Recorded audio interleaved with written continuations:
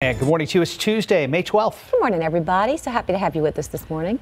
My windshield wipers just came on a couple times on my way in. And radar is active this morning. Let's go right to Mike and get the latest. Yeah, you're going to get more than a few sprinkles in some areas. There's been some heavy downpours, and that's one thing we're going to have to watch out for today. But we need the rain. Oh, definitely, but not all at once, obviously. But that may be the situation. So out there by the airport, we do have, again, a couple of sprinkles that are showing up on the lens. And as far as, let's see here, there we go. Radar down to the south. Still got some thunderstorms that are showing up, moving in toward about 37, right around Three Rivers area. And then this extends further up to the north. And these cells have kind of settled down a little bit from earlier when they were working their way across western portions of our area. And that was dumping some fairly heavy rain. Not as much in the way of some lightning strikes, but again, some decent downpours are moving on through here. And then we do have a couple of more cells out in portions of the hill country. And these appear to be kind of getting going a little bit, and they will continue to sweep down through here. And then we'll have more rain,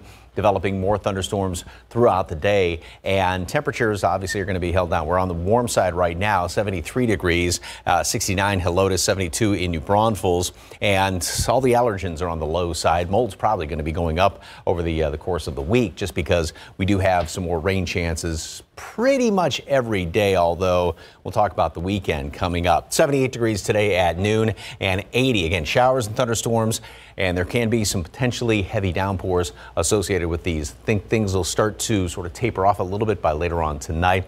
Then we'll talk about the rest of the week and the weekend coming up. And make sure you grab your umbrella this morning.